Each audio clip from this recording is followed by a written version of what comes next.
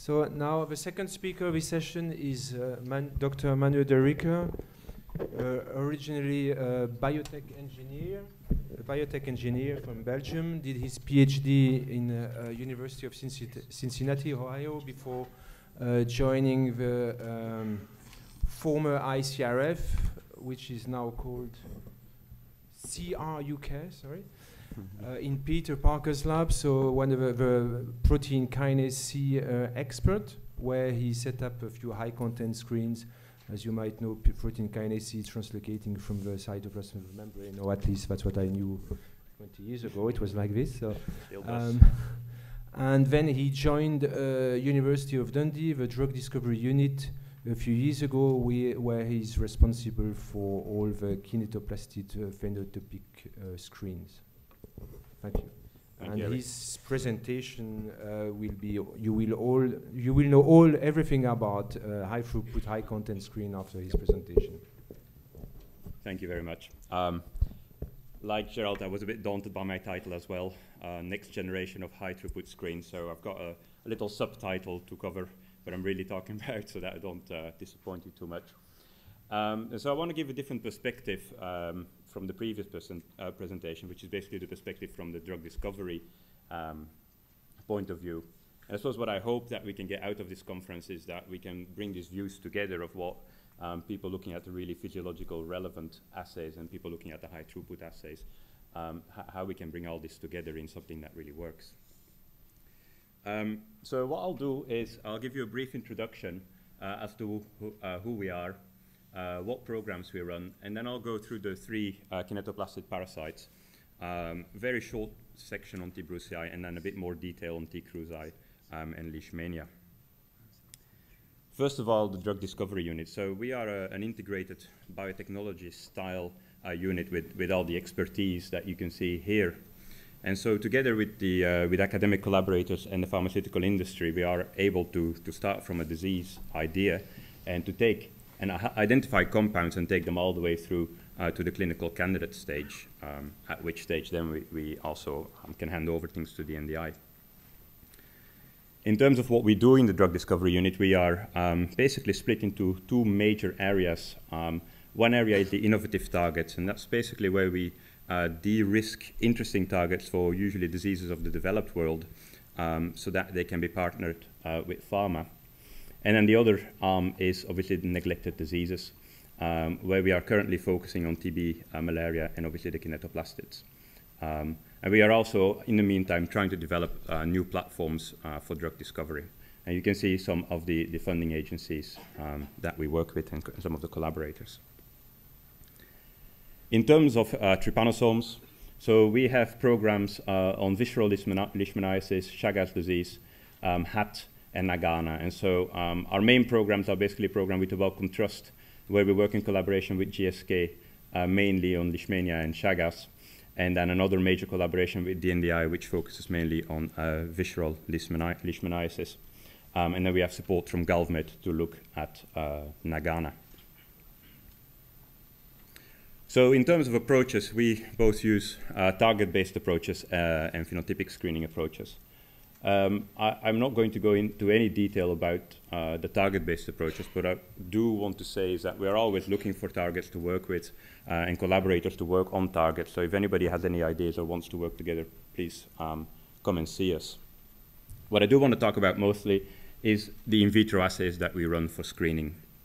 And so they fit in our sort of cascade here, where we do the assays and then we do our DMPK assays to then get into in vivo efficacy and eventually be able to start lead-up programs. So the problem we struggle with in general when we set up these in vitro assays is that we have to balance these different factors to design the assays. So our assays need to be high throughput. I mean, really what we need to do for these diseases is be able to access a large variety of compounds, so large numbers of compounds, so you need to have a high throughput screen. But at the same time, it's obviously very important that what you identify is predictive of the activity in the in vivo animal model and, of course, eventually in the human being. And whatever you do, it needs to be as robust as possible so that your assays work and you get results on time. And so I think what we have learned is that you cannot really do this in one assay. And so what our approach is currently is basically we start with a primary assay, which is more of a high throughput assay, and we then follow up with secondary and sometimes tertiary assays to get more into the sort of predictivity area. And so I think what we can do here is actually at the end of this is work together with people that run the really physiologically relevant molecules and have our molecules verified at that stage. So I'll start briefly with the Brucei. I'm not going to spend any time on introductions. I think most of you will be very familiar with these diseases. But so obviously we are looking at bloodstream form trips, and they are free living, so they are fairly easy to assess when it comes to high throughput screening.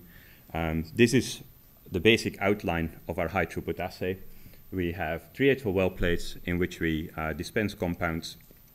Then we add the bloodstream form parasites, and then basically we incubate 3 days with the parasites, and then we read in this case, resazarine, so a live cell readout. And what I want to show is just one example of a series that we identified and how we've been misled really by the assay that we've been using. So this is the potency curve for a series labeled DDU1 here, which looked really interesting to us to work on. So we had good activity in our routine assay, around 0.2 micromolar. This went then through our DMPK processes, and we had good pharmacokinetic properties for these compounds. So everything pointed to them being suitable and good for in vivo efficacy. When they went into our acute mouse model, we saw no activity at all. So this was surprising and worrying for us because, of course, everything we do is trying to get molecules that do show in vivo efficacy. And so we spent a bit of time investigating why we didn't have this result. And so first thing we really did was starting to look at rate of kill of these compounds and sidality of the compounds. I mean, is this series of compounds actually killing the parasites in spite of, it does say 100% inhibition here. And so these are the results of a rate of kill experiment. And the conclusion is really in this table where for some of the control compounds, we saw that the concentration at which the compounds are cidal is around 10-fold higher than the EC50 seen in the assay, which is kind of what we would expect. However, for DDU1, we saw that we almost needed 300 times more compound compared to the EC50 to see cidal activity. And this explained why we didn't see anything in vivo, because we never could achieve that sort of concentration at which we saw cidality in vitro. But it doesn't explain, of course, why we see 100% inhibition in our routine assay. And so to explain that, I'll show you a bit of detail around our two assays. So this depicts the routine assay. And so we have the starting density of cells here versus time. And so it's a 3-day assay. And what happens really is that we start below the detection limit of the assay. And so when compounds are untreated, they grow as normal. But if they are treated, there are 3 scenarios. You may have growth slowing compounds, you may have static compounds where there's no growth, and you may actually have compounds that show cidal activity. Now, because we are so far below the detection limit, at the 72 hours, we would not reach the detection limit with any of these 3 types of compounds. And so basically this assay was reporting not only cidal compounds, but all sorts of less interesting compounds. So the modification we made is that we started at a much higher density, which is above the detection limit, and this then allows us to differentiate between these different scenarios. And so if you look at the potency curve, well, this is just the one I showed you before, you get 100% inhibition. If you now run the same compound in the other assay, and you look at the potency curve, we saw biphasic behavior for this compound. And so we're initially, here we basically saw 100% inhibition in the routine assay. We now only see the 100% inhibition at the concentration where we had cidal activity. So what was happening is basically this compound has biphasic behavior, probably 2 mode of actions, and the first mode of action gave sufficient reduction of growth so that we didn't reach the detection limit, but not enough to actually kill the parasites. So it's an example where when we saw 100% inhibition, and a lot of us might think of that as 100% cell killing. Well, it's not. In this case, it was just the fact that we did not reach the detection limit. And so it's very important to interpret your results and look deeper into them before you can draw conclusions. So that's just one example from our Brucei program, which has an impact on everything else that I'm showing you here. So moving on to T-Cruzi then. Again, you know all this, so I'm not spending any time on that. What I do want to say is in the life cycle, well, the part that we are interested in is the intracellular stage where the parasites multiply as mastigotes inside cells. So this is the kind of assay, an intracellular T. cruzi assay that we wanted to set up to identify new hits. So the purpose of the screening cascade we developed was to identify hits that basically kill cruzi, that are potent, that are selective over the host cell, that are cidal, which is something we learned from our Russia program. And we also didn't want to pick up any CYP51 mode of action compounds just because they are worked on heavily and don't seem to be that successful. So this is the screening cascade we run for T. cruzi now routinely. And so I'll go into detail for each of these steps, but we have a single point screen that we start with in the intracellular assay. This is followed up with a tri-point assay where we test at 3 concentrations, followed up by a 10-point potency assay, and every time there's a selection step. So that we move then into the rate of kill static cidal assay, as well as a CYP51 assay that we run. And then these are the hits that we take forward to do chemistry on and to progress further in our programs. So I'd like to introduce John here. So John is the person in the lab who runs all the cruzi assays. So all the things you see are done by him. Our routine assay is a bit more complicated than the Brucei assay, obviously, because it's an intracellular assay. So we dispense compounds first in the plates. We then add infected cells. So if cells are infected with a clade 1 T. cruzi strain to the plates, these are incubated for 3 days. We then image on a high-content microscope, and so you can see the parasites in the cells. And then we have automated analysis that counts the parasites. And so our measure in the end is the number of mastigotes per viro cell, and the number of host cells is something we look at as well. So in terms of quality, this assay is actually pretty robust and works well. So we use Z factor to determine this, and we have an average Z factor here of around 0.7. So to date, we have screened over 180,000 compounds in single point in this assay. And this pie chart just shows you the results. On the right-hand side, you see a scatter plot of host cell inhibition versus cruzi inhibition. And so the first thing you can look at is how many compounds are toxic to the host cell. And so that's the ones marked in red, and that's around 10% of what we've screened. Then you can look at which compounds are selectively killing cruzi. You can have many different methods of determining that. This is a straight cutoff, and this shows you that we had around 8% hits that killed cruzi. Now, on that large number of compounds, that meant we had over 14,000 hits to go through, and so that's too many to take forward in any kind of potency assay. So what we did is we implemented this assay we'd never really done before, which was a tri-point assay, where we now screen at 3 concentrations. The advantage of this is that, first of all, we can do this in a single point plate format. So in terms of compound management, this is much more straightforward. And it gives us immediately an idea of both selectivity of the compound and potency of the compound without giving us a full sort of profile. So we can run a decent amount of compounds in this assay. So this is the data set for around 600 compounds, just all overlaid. So the 3 colors are the 3 concentrations that we screen at.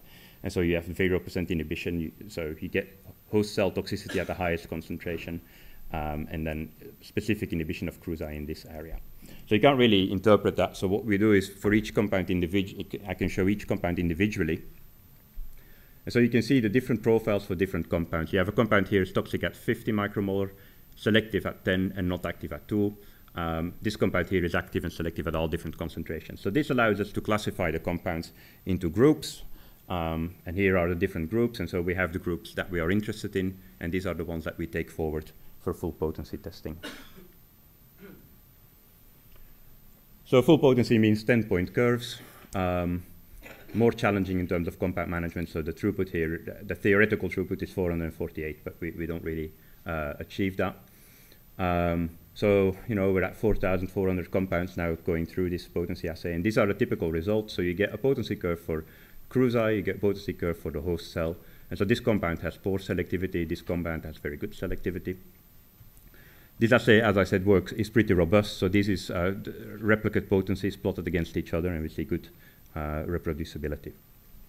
Now, just as we saw in the Brucei assay, there are a couple of considerations to make when you look at the plateau of inhibition seen in this assay. So again, a little outline of our assay. So in this case, we do actually start above the detection limit, but we are not very far above the detection limit in this assay. And so it is actually very difficult to distinguish static from cidal compounds with our routine assay. So we implemented, again, a sort of rate of kill static cidal format, where we significantly increase the detection, the number of parasites that are at the starting time. And this allows us to distinguish the cidal from the static compounds. So this assay is based on our primary assay, so we add the compounds. The main difference is that we now add much more heavily infected cells, so they've been growing for several days inside the host cell before they're added to the plates. And then we do a time course as shown there. So what we see is that, you know, two example compounds, both the Brucei curves, both of them show us nicely 100% inhibition. When we put them through the static cidal assay, one compound, which is nifurtimox here, still shows 100% inhibition. The compound on the left now only shows 70% inhibition. So similar to what we saw in the Brucei story, these compounds are compounds that are near the detection limit, and this compound is likely to be static. So if we then look at our growth profile over time, you can see that nifurtimox gives you a reduction in number of parasites over time. So it shows killing activity, whereas that compound on the left here is just a flat line, so it's actually not killing the parasites, they just sit there. But again, in our routine assay, we saw 100% inhibition. There's a second factor that we have to take into account, and that's the kill profile of the compounds. So just an example here for nifurtimox and posaconazole. So the green line represents nifurtimox, and so we get quite an early onset of activity, and within 72 hours, we reach the maximum killing. Posaconazole is basically about 24 hours delayed compared to that. And so if you make your potency curves with using nifurtimox as control, at 72 hours, what you would see is partial inhibition. Whereas if you measured it 24 hours later, you would see full inhibition. So that's exactly what we see. This posaconazole measured at 72 hours and at 96 hours.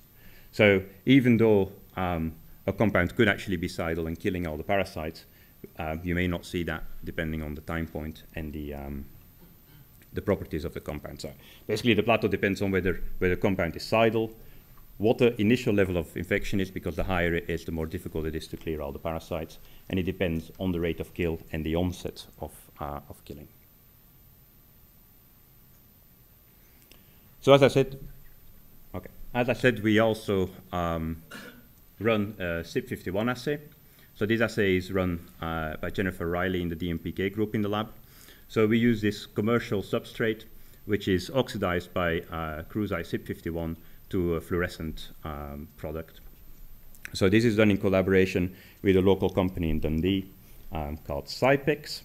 And so they produce these membrane-bound proteins in a bacterial system which have the Brucei CYP51, and they have a reductase that's required for CYP51 activity. So the way we've set this up is that we started with running a panel of known CYP51 inhibitors. And what you can see here is the correlation between CYP51 PEC50, so activity against CYP51, and activity against the Brucei parasite. And so we see a correlation between the two. And what we do then is we overlay all our hit series on top of this graph. And so what you can see is that we have hit series in this area, which are the ones that are not acting through CYP51, and we have a lot of hit series that act through CYP51. I think what we found during all our primary screening is that our screen or our libraries are very good at picking up CYP51 inhibitors. And I think that's what a lot of people see, in that the literature is basically full of CYP51 inhibitors. So either it is a very sensitive target in Brucei, or it is a bias of the libraries.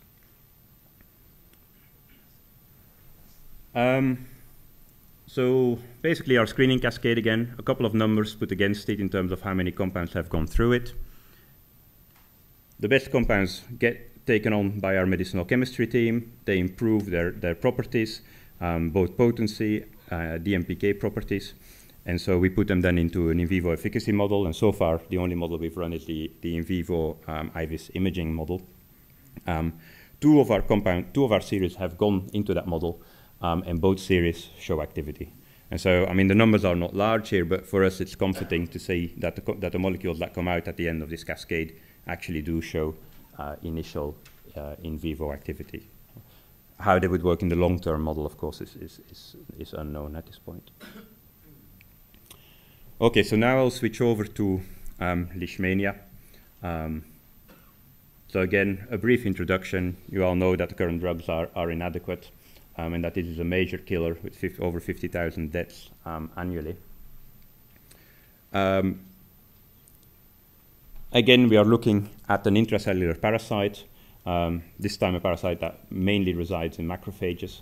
And so again, the challenge here is to set up an in vitro assay, which is basically an intracellular assay.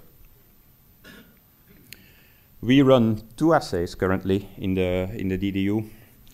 So Andrea Nuss runs our azenic assay, and I'll explain how I'll go into more detail about that assay later. But this is a high throughput, straightforward assay. Put the compounds in the plates, add the azenic mastigotes, grow for 3 days in presence of compounds, and read out how many there are. And then we have the much more complicated intramacrophage assay, where we plate THP1 cells, which are differentiated with PMA for 3 days. We then infect them overnight with the parasites, and then we have a quite difficult step of, at high throughput, adding compounds to infected cells. We then have a 4-day incubation, followed by imaging and high content analysis. And so this assay is run in the lab by Sujata. So we've been working on leishmania, I think, for about 4 years now in terms of screening. And so over the 4 years, we've actually continuously revisited our screening cascade for leishmania and continuously adapted to what we think we should be doing, mostly based on our experiences. And it's been quite a hard, difficult learning curve. But our initial setup was using an azenic assay, which we now call our classic azenic assay, to find hits, profile them in the azenic assay and against a human counter screen, and then only take the best hits forward into the INMAC assay. What we found is we get quite high hit rates in this azenic assay, but we get very poor translation into the INMAC assay. Because there were so many hits, we also had to put quite stringent criteria in, and so we may actually have missed some hits that were worth taking forward. So after we've screened all our compounds in this format, we decided it was probably not the ideal way to do it. And so we tried again using the INMAC assay now as a primary screening platform. And this is when we moved this assay into 384-well format. And so we screened all our compounds again, single point potency, which wasn't easy because of the throughput of this assay. But what we basically found is that the INMAC assay, our INMAC assay, is actually a very high stringency, high threshold assay. And so we find hits. All the clinical compounds come up in this assay, but we find very few other hits, really.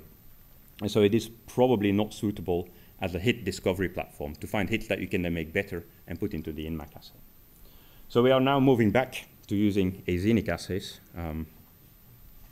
but not the old classic azenic assay anymore, but what we call the cidal azenic assay. And so I just want to now show you the data, well, first of all, how this assay works, why we are doing this, and how we think it is more useful. And this is a work in progress, so most of this data is preliminary, and most of it is from the last weeks, actually. So, first of all, to explain the difference, and this is starting to look familiar now to you, the old azenic assay had a low starting density, significantly below the detection limit, so it could not distinguish between growth-slowing, static, and cidal compounds. Obvious thing to do to build the new assay was to increase the starting density, but what we also did was change the method of detection and significantly improved the detection limit. So our hypothesis here was that we are getting very high hit rates in the old assay, but low translation because we are looking at a lot of compounds that are not cidal. And the way our INMAC assay is set up, it would only identify cidal compounds. So first thing we did is we picked around 600 of our classic azenic hits and put them into the cidal assay and see how many of these 600 hits were actually cidal.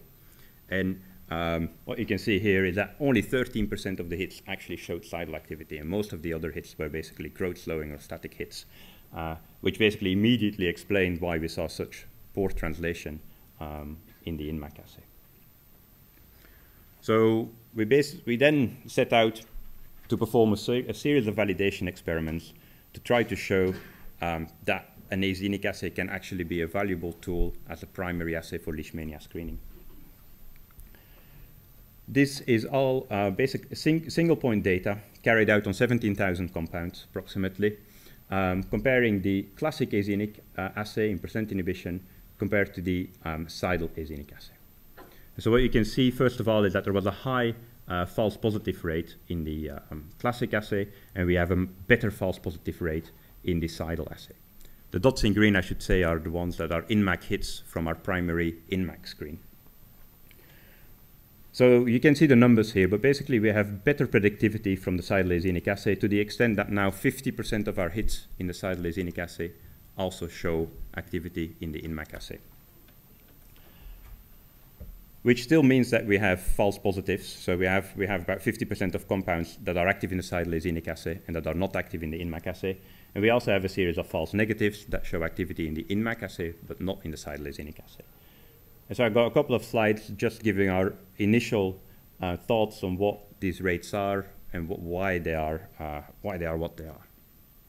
Just to say now, okay, we have this cascade, we think it is better, it gives us better predictivity in terms of the INMAC assay, and it gives us, importantly, the throughput that we need to basically look at hundreds of thousands of molecules. So first of all, false positives. So these are compounds that show no activity in the INMAC assay, but they do kill the azenic compounds, the azenic cells. So our first hypothesis really is that one of the reasons could be that they have poor physicochemical properties in terms of reaching the intracellular hemasticode. So the intracellular hemasticode is hiding between behind membranes and pH gradients, and so compounds might well not be able to reach there.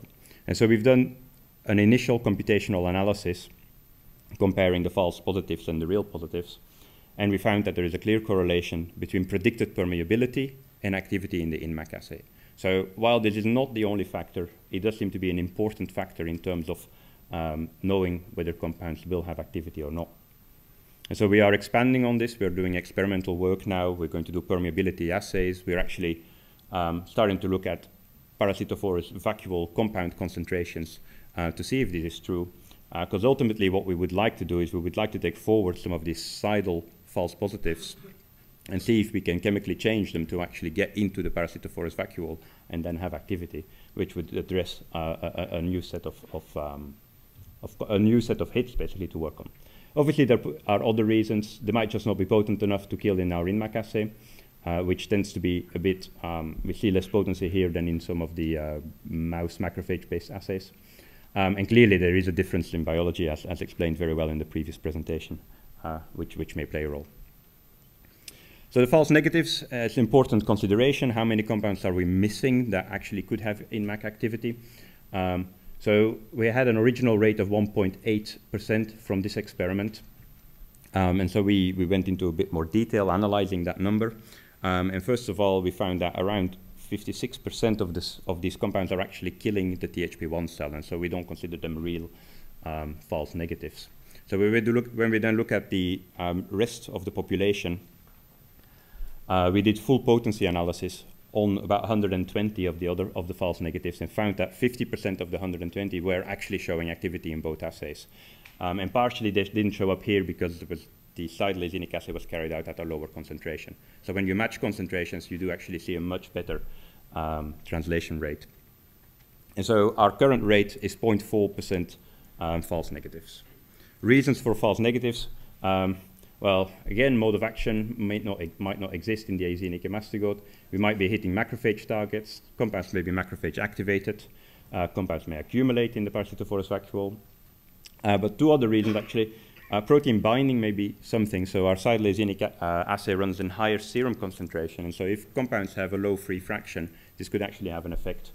And when you're looking at these sort of numbers now, there are going to be errors in process. So this is the last slide really on comparing the two assays. So we've been putting compounds through both assays to do full potency to see how well they compare. On the left-hand side, you see a comparison of compounds from our Leishmania lead-up series. So these are all within the same series. And we see good correlation. Compounds are slightly more potent in the Seidel azenic assay, but basically we can use this assay as a ranking method to predict activity in the INMAC assay. This is a very interesting panel of compounds. So this is a panel of compounds provided by Dundee and GSK and the Swiss Tropical Institute. This comprises of standard inhibitors of leishmania, which are all in blue, and the Dundee lead-up molecules. And so while we're looking in one series here, we're looking across different series here. And so what you can see is that many compounds do show activity in both assays. And there is the odd compound, this one, for example, that is much more potent in the cytolysinic assay, and one that is much more potent in the INMAC assay. So at this point, we don't know the identity of these molecules, and they will be released once all the data has been put together. And so hopefully the mode of action of these different compounds will actually give us clues as to why we see this difference. Right, so just to conclude then, two main conclusions. It's very important to have the appropriate design of the screening cascade. We always have to balance this high throughput, predictiveness and robustness. And I think what I've shown you as well is that 100% inhibition in potency curves is not 100% killing, and you need to take it with a pinch of salt, and you need to really dig into what is going on, because you have effects from the assay, starting density, detection limit.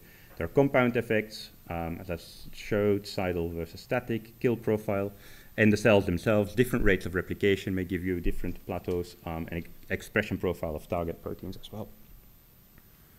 So it just remains to thank all the people involved in the project.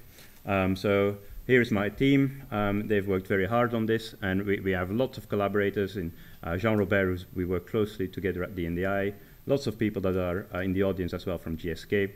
Our compound management service, well, people that really provide us fantastic service, bringing us plates every week to screen. Alan Phelan and Susan Wiley, so we have basically academics on site that we can go to for advice, which is very helpful.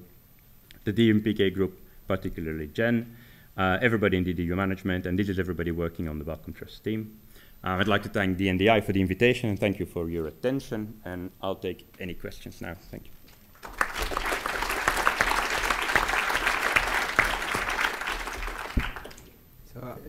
Thank you, Manu. I think this was a nice demonstration of late development in the area of screening of compound for the three diseases.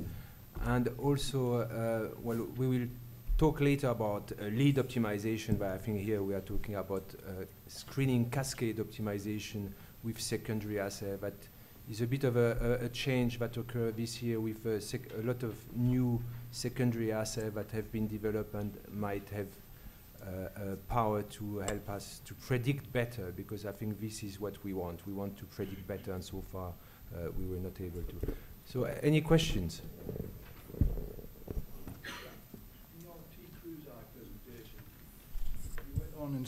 In your T-Cruzi presentation, you went on some detail about the numbers of T-Cruzi in the assay.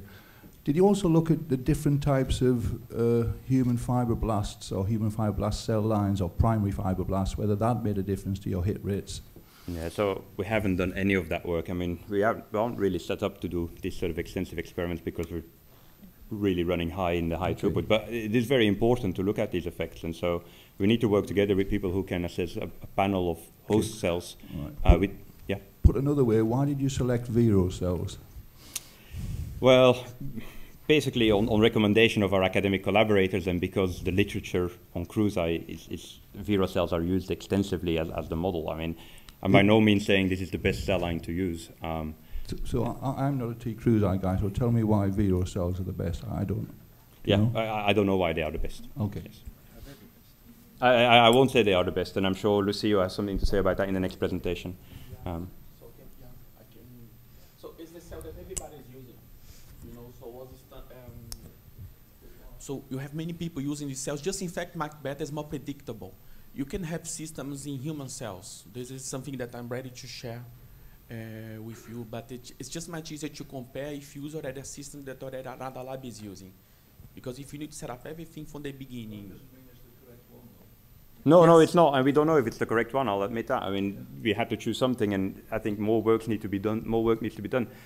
It's always what is predicting the in vivo efficacy, and I think there are just too many unknowns at this stage. But the one thing I can say is that whatever has come out of our assay has shown efficacy into the mouse model, and so that's comforting. But it doesn't mean we are not missing things because we're using the wrong host cell. Good question, but hard to answer. Yeah, cruzi infects every cell, but the expression profile of the host cell will play a role. I mean, very fascinating talk. I have a question concerning SIP. yes. Do you have any idea if SIP 51 is conserved among the different members of the family of Trypanosomatida? It's So important to know. Yeah, well, no, it is because we important, know yeah. the role of SIP is to metabolize the drugs.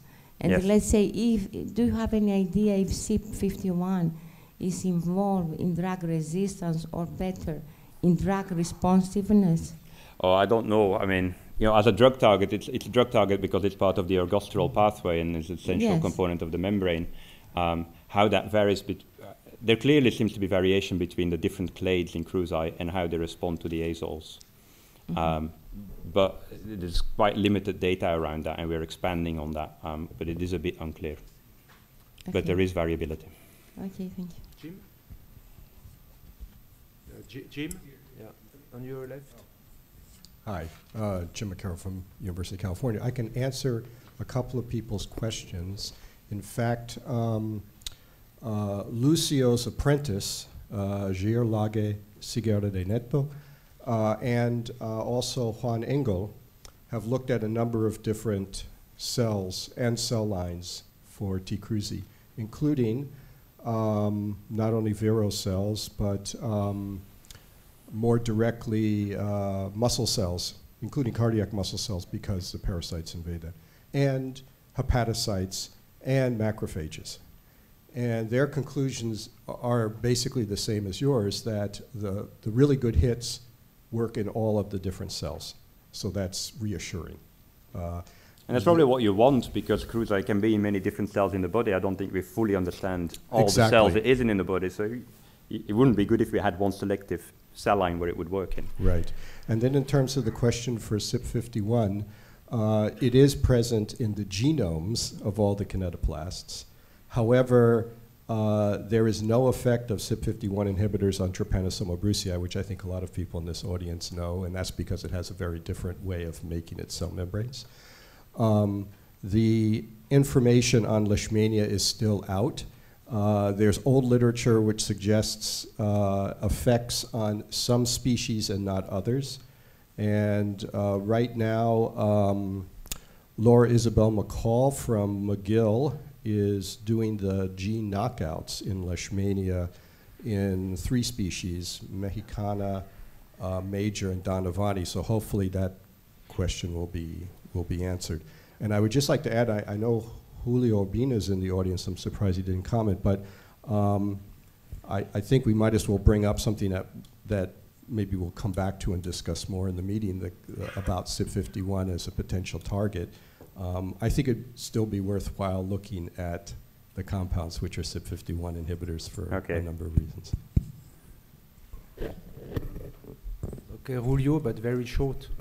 Yeah, it's just to mention that in Trypanosoma cruzi, CYP51 is conserved in all strains that have been tested, and in vitro, they are all sensitive around the same potency. So the difference in potency are in vivo, and this has to do with the parasite location and the distribution of the drug in the particular animal model you see.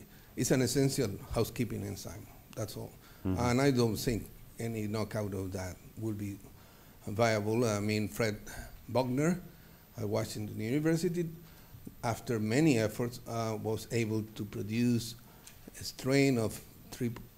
cruzi that is partially resistant to ketoconazole, and as a consequence to other azoles. Well, that particular strain still survived in vitro, but it was not infective at all. So it's not a parasite anymore. Okay? Okay. Thank you.